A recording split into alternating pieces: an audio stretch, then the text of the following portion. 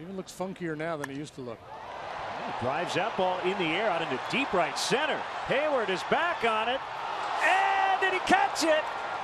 He did, but he's hurt. Oh, man. What a catch by Heyward. But his health is all that matters. Unbelievable play. I mean, you just got talking about how good the Cubs are defensively, and since he's come into the league, nobody has saved more runs than Jason Heyward. This is just a spectacular play, willing to give up the body. And obviously, he'll be done for the night. And gets a nice hand from